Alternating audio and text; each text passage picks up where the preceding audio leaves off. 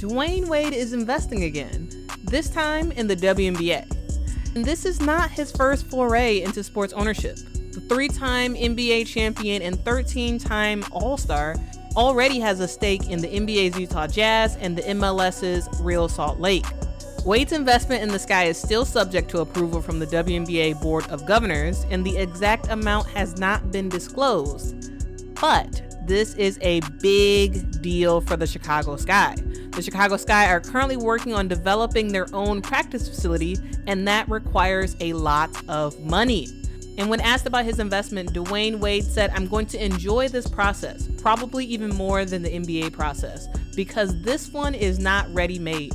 This one, it has so much room for improvement and growth, and I want to be additive to the entire league." So what do you think? Let me know in the comments below, because